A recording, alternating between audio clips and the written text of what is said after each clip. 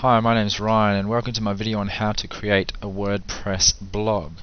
Now in this video I'm presuming you already have a domain name and hosting, so the next step is to get a couple of more things. The first is to download the files for your blog from the WordPress website by going to wordpress.org and clicking on the download tab. This will take you to a page where you can download WordPress 2.7, which is the latest WordPress platform. Download this to your computer. This will be in a zip file. So you can unzip that into a folder. That'll pop all the files that you'll need for your blog onto your computer. Now the next thing you need to do is get these onto the internet. So you need to have a FTP program to upload those files. I use FileZilla. You can get that for free by typing FileZilla into Google, FileZilla. It's the first result that comes up in Google. And you want to download FileZilla Client.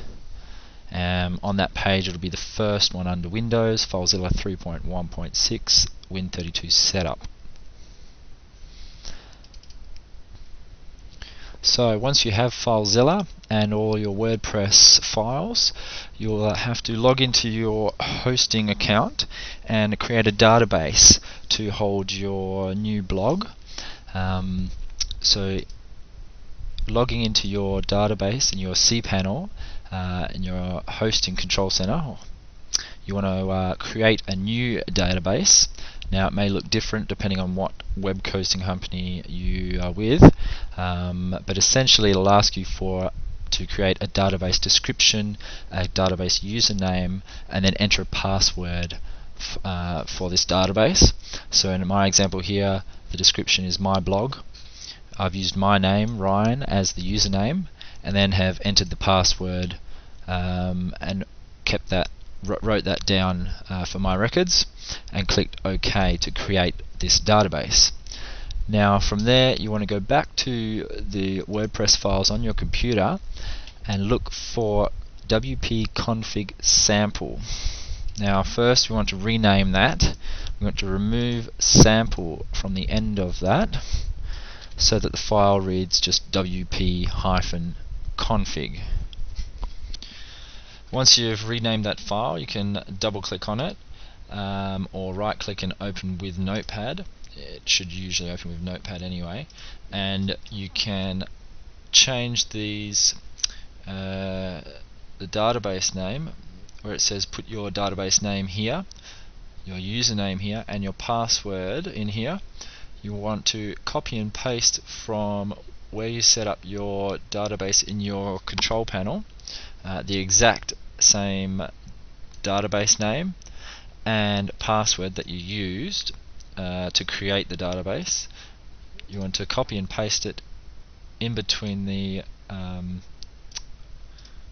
commas where it says insert your username and your database name, and then type in your password over the top of your password here, and then save that. And then you'll be ready to upload that to your hosting account. Oh, and when you create your database, it'll also give you a local host name that you can copy and paste underneath your password here.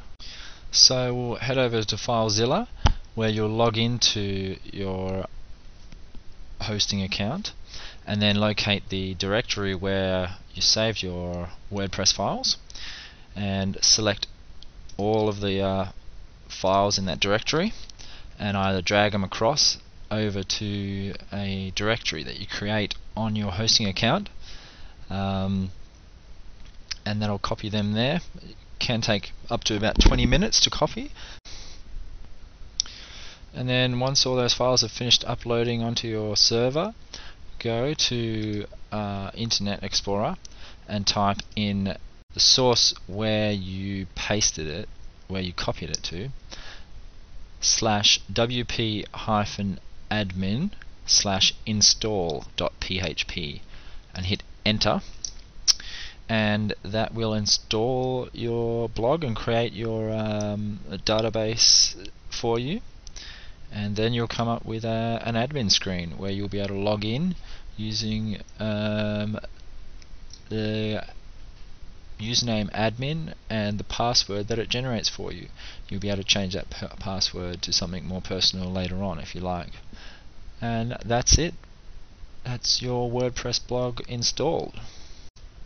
Thank you for watching, and stay tuned for more instructional videos soon to come.